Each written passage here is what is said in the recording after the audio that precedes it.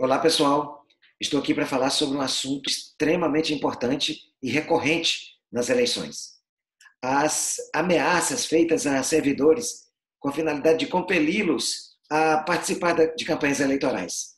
Isso é muito comum, não é? E usual. E tenho certeza que você já ouviu falar disso pelo menos uma vez. E quero dizer que é algo extremamente frequente. Nós temos ainda uma cultura que submete muito os detentores de funções públicas, cargos de confiança e até os contratados, talvez até especialmente estes, a situações de grande vulnerabilidade e hipossuficiência em relação àqueles que os contratam e àqueles que os nomeiam, e, portanto, estão submetidos ao risco de se verem mesmo compelidos, com receio de perderem os seus cargos ou empregos diante de uma eventual discordância política com aqueles que nomeiam e contratam. Então, vamos ver um pouco o que diz a lei sobre esse tema. Mas antes, eu quero registrar que sim, o servidor pode, como qualquer cidadão, optar, abraçar uma determinada candidatura, participar das campanhas.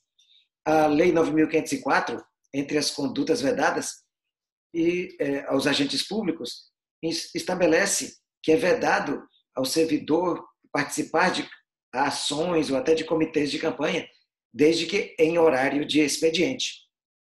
Então, se eles deixam de observar isso e atuam em campanha no horário de expediente, então eles estão praticando uma conduta vedada. Isso pode levar à cassação do registro ou do diploma do candidato responsável por essa prática.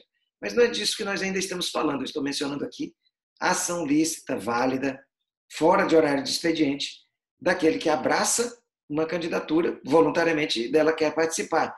Quanto a isso, não há problema jurídico algum. Ele está amparado pelo direito constitucional de participar politicamente da vida do seu país, do seu estado ou do seu município. Mas vamos então aos casos opostos, né? As situações em que existe realmente uma imposição de participação. E aí, o que acontece nessas hipóteses?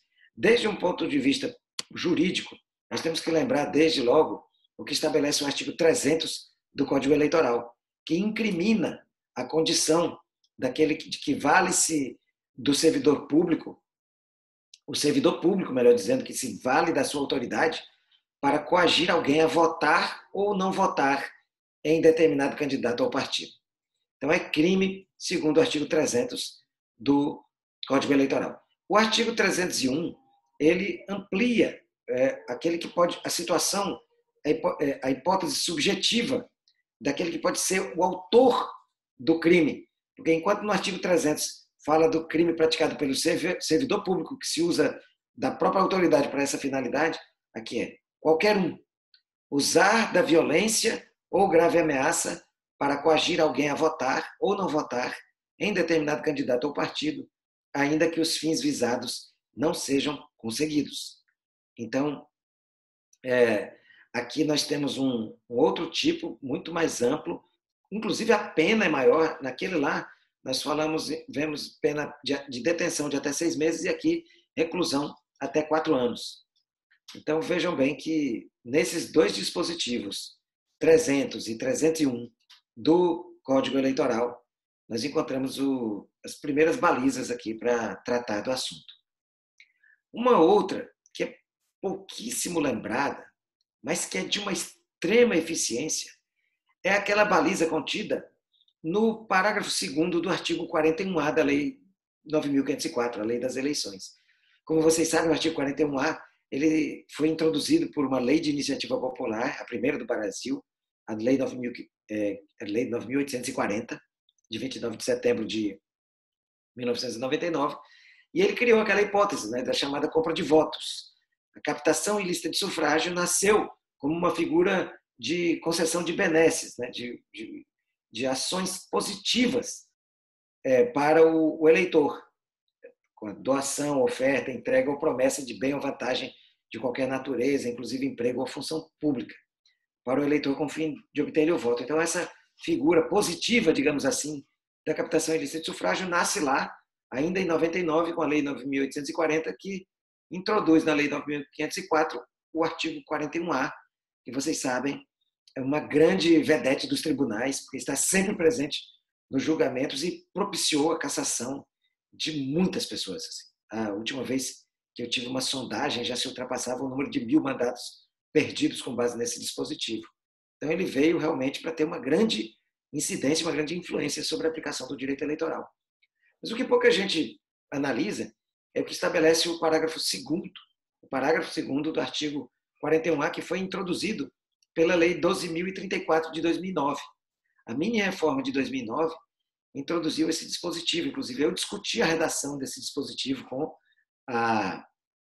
o grupo responsável pela redação da mini reforma de 2009. O próprio relator, na época, me consultou sobre isso, eu fiz essa sugestão e foi incluída, então, essa disposição. As sanções previstas no caput, o caput do artigo 41A, a sanção é cassação do registro ou diploma e multa de 1.000 a 50.000 FIR. Então, essas sanções aplicam-se contra quem praticar atos de violência ou grave ameaça à pessoa com o fim de obter-lhe o voto. Isso serve lá para a pessoa que, por exemplo, força em grupo socialmente isolado, num povoado, numa aldeia, numa favela, eles ali são compelidos a votar. Essa é uma visão que a gente poderia ver mais clássica, digamos assim. Mas esse dispositivo se aplica também àquelas hipóteses em que existe também a tentativa de aliciamento forçado dos servidores para a campanha. Porque é lógico que nós estamos falando de grave ameaça, a perda do cargo, a perda da remuneração é algo muito grave. E realmente a tendência disso levar a pessoa a adotar uma conduta, uma postura que não adotaria, não fora essa pressão e esse constrangimento, então isso demonstra, deixa claro que não se pode deixar de ter em mente a aplicação desse dispositivo que fala justamente sobre a aplicação das sanções da captação ilícita de sufrágio também a quem pratica ato de violência ou grave ameaça. A violência pode ser moral, a violência também pode ser física. E a grave ameaça se caracteriza sempre que a vítima, aquele a quem se dirige essa grave ameaça, pode sim ter para si um efeito suficientemente forte a ponto de ter que ceder. Né? Uma fala menor que não tem essa função de representar o que a lei exige, que é a ameaça, e não só a ameaça, mas a ameaça grave, também não terão esse condão de gerar a aplicação do dispositivo. Mas, reafirmando o que eu já disse, a suposição de perda do cargo em virtude da não participação eleitoral já constitui uma grave ameaça em virtude da gravidade das consequências disso para a vida do servidor ou do contratado.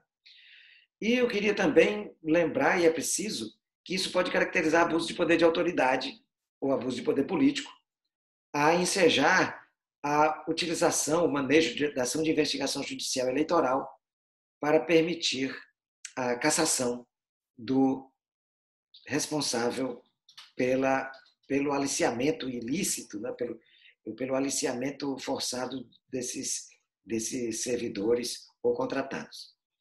Pois bem, eu queria trazer aqui um caso concreto que está no recurso especial eleitoral 17.879, e eu vou ler para vocês aqui um julgado que é recentíssimo, né, porque ele foi publicado em 10 de outubro de 2019, e, portanto, ele encarna muito do pensamento atual do Tribunal Superior Eleitoral. Veja bem. Item 6 da ementa, né, do acórdão. A moldura fática dos arestos evidencia que os vencedores do pleito majoritário e a secretária de Assistência Social realizaram 2 reuniões com servidores públicos em horário de expediente, nas vésperas das convenções partidárias, exigindo seu engajamento na campanha e também de amigos e familiares, sob ameaça de perda dos respectivos cargos comissionados em caso de derrota, configurando-se assim abuso de poder político. As palavras dos recorrentes foram claras a esse respeito.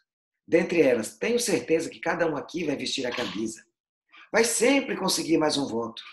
Eu, estando, né, na prefeitura, vocês podem ter certeza que os cargos que estão aqui hoje vão continuar.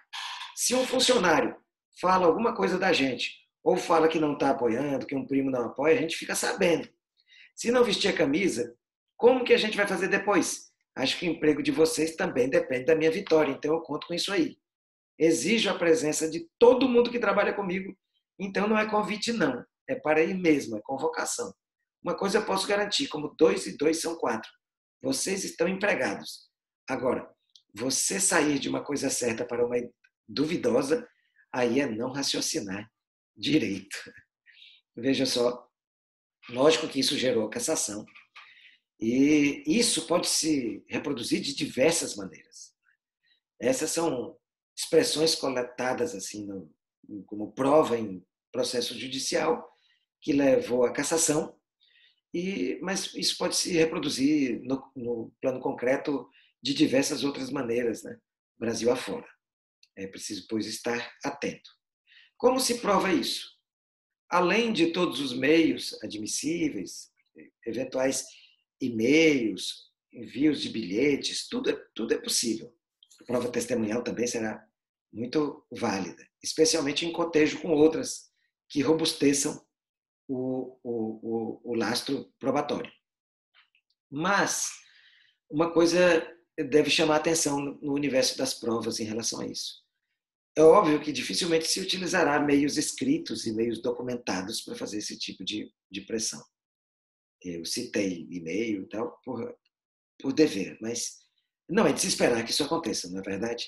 Então, é bom lembrar que o TSE, há tempos, firmou um entendimento segundo o qual, veja bem, eu vou até ler um trecho aqui, a teor da jurisprudência firmada por esta Corte, em regra, afigura-se lícita a gravação ambiental realizada por um dos interlocutores sem o conhecimento dos demais, ainda que em ambiente privado. Ou seja, há elementos sim, há meios de se buscar a prova disso, e nós, como profissionais, devemos estar preparados para atuar nessa matéria também, inclusive orientando os nossos clientes sobre como nos apoiar na produção da prova. É isso? Ok, pessoal? Obrigadão e um grande abraço.